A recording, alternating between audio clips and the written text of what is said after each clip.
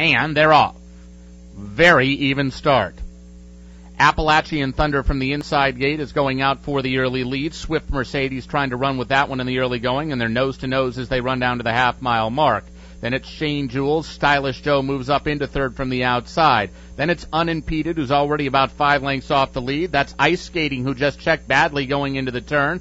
Right by that one is turn 2, and the trailer right now is Luke's Fortune. They're strung out over about a dozen lengths and chasing the battling duo on the front end, Swift Mercedes, Appalachian Thunder. These two head and head past the quarter pole, and Stylish Joe is trying to close in from third. He's got 3 lengths to make up as they make the swing for home. Swift Mercedes, Appalachian Thunder, Stylish Joe means business though, and here he comes and there he goes. Stylish Joe right on by the top 2, Unimpeded trying to run at him now from the center of the track. It's Stylish Joe, Unimpeded, Shane Jules the outside, Stylish Joe in front, and he will win it. Stylish Joe a length from Unimpeded, Shane Jules, and Swift Mercedes.